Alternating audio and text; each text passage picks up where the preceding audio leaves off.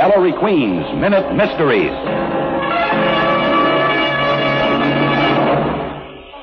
This is Ellery Queen with the case I call the Melancholy Student. A gifted student named Snyder apparently committed suicide on the eve of an important competitive exam to decide a coveted scholarship. The only other student in the competition, a boy named Davison, was questioned by the school's dean and myself. I hold myself somewhat to blame, the lad said, because as I passed Snyder's window last night during that awful rainstorm, I noticed he looked upset. He was pale, his eyes awfully bloodshot. Before you go on, I interrupted, you'd better tell your story to the police. In a moment, I'll explain. In the case of the Melancholy Student, Davison couldn't have observed the dead student's pale complexion and bloodshot eyes through a window during a rainstorm. The student, afraid of losing to Snyder, had killed him. Listen again to Ellery Queen's Minute Mysteries.